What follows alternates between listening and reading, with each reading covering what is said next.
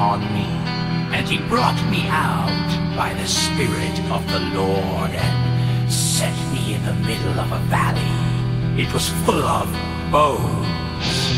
He led me back and forth among them, and I saw a great many bones on the floor of the valley, bones that were very dry.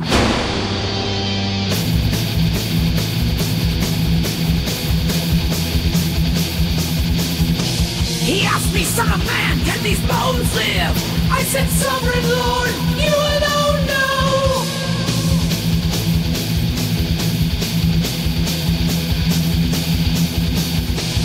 Rise, rise, bones of the valley, hear the word of the Lord.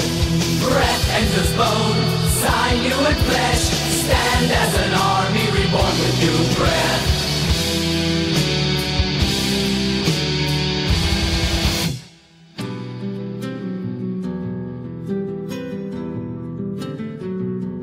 Then he said to me, "Prophesy to these bones, and say to them, dry bones, hear the word of the Lord. This is what the Sovereign Lord says to these bones.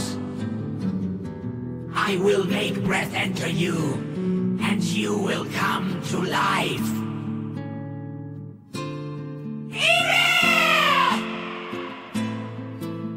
I will attach tendons to you, and make flesh come upon you, and cover you with skin.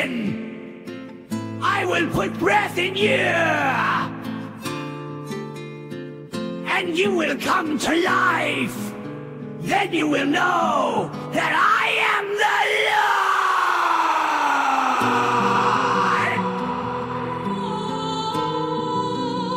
So I prophesied as I was commanded. And as I was prophesying, there was a noise, a rattling sound, and the bones came together, bone to bone.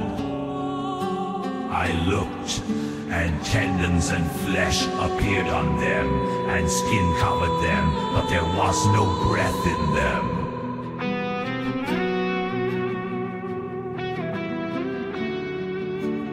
Then he said to me, "Prophesy to the breath. Prophesy, Son of Man, and say to it, come from the four winds, O breath, and breathe into these slain, that they may live." So I prophesied as he commanded me, and breath entered them. They came to life and stood up, on their feet a vast army.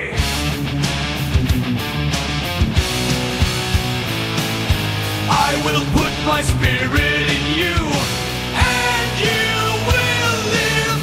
I will settle you in your own land. Then you will know that